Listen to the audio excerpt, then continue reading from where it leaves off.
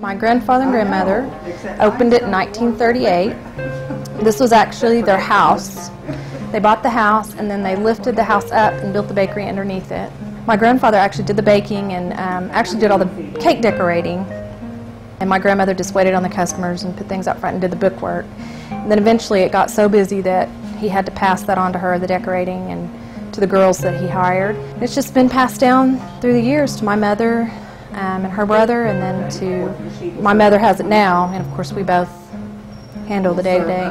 Because I do 5 to 8 wedding cakes a weekend.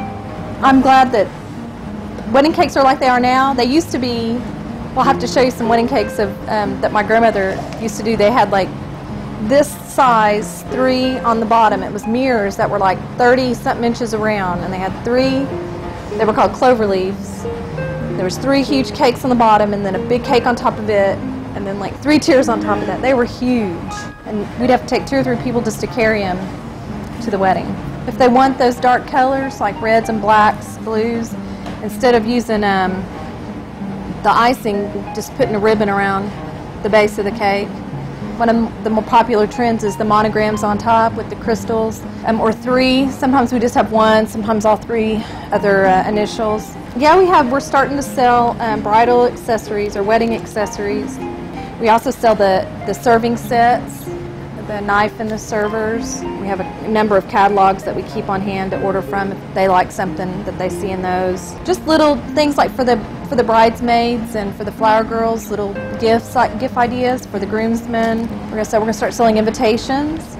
They can order invitations from us, design, kind of design their own, and just hope that we can give them ideas for other things other than just cakes. So if we can help them out with any other aspect, if we can refer them to other vendors that they don't have yet, that we want to be able to do that.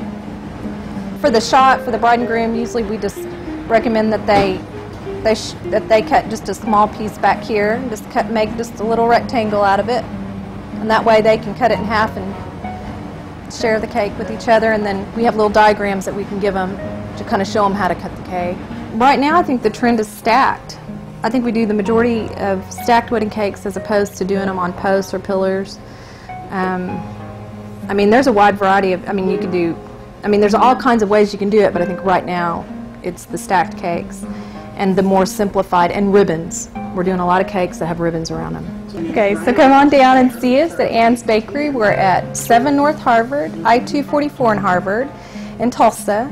Check out our website. It's www.annsbakery.com. Our phone number is 918-834-2345.